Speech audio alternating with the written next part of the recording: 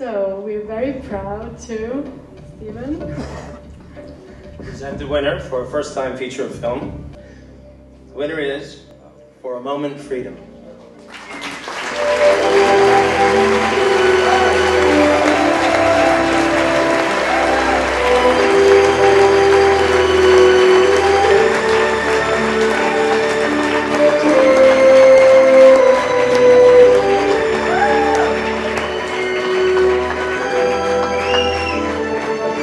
Congratulations to your award. What does this award mean to you? Of course, it's always great to get an award. It's an honor to get an award from the hands of Peter Fonda. He asked Peter Fonda if he has a good agent for him, and Peter Fonda said, "Yeah, come, I will show you." That's so cool to be in a festival, you know, and it's the best opportunity, especially if your movie is in a festival. And on top of that, if it wins an award, it's so cool because you can really go to the people. And Peter Fonda came to me and shake my hand and said, "I saw your movie. You're such a good actor. It was great work." And I was like, "Wow, Peter Fonda is telling these things to me." It was such a weird experience, but it's so great at the same time.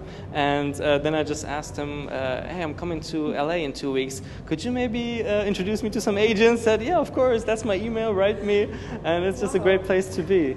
That's really great. That's what it's about as well, networking, right? Networking, connecting to people that are doing the same thing, and people can help each other out. Do you have a funny story concerning him and the casting, maybe? Yes, maybe it's some kind of sad story with a good ending.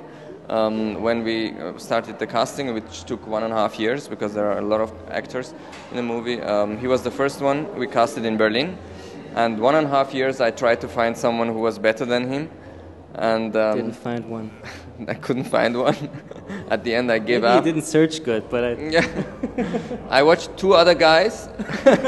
And then I said, no, let's take the first one. Yeah. And it was the right choice. We'll see. No, you have to decide for yourself. Watch the movie. It was the right choice. So what does this award mean for your career? The most important thing is that a film like mine, which has a kind of a political message, gets more attention. As I said at the award ceremony, I dedicate this movie to all the Iranians and also other refugees who fought for democracy in their countries and who had to leave a dictatorship. And I hope that one day we all can go back in our countries and see the movies there. And make movies there. I want to play a movie in Iran. So all the Iranian directors out there, call me.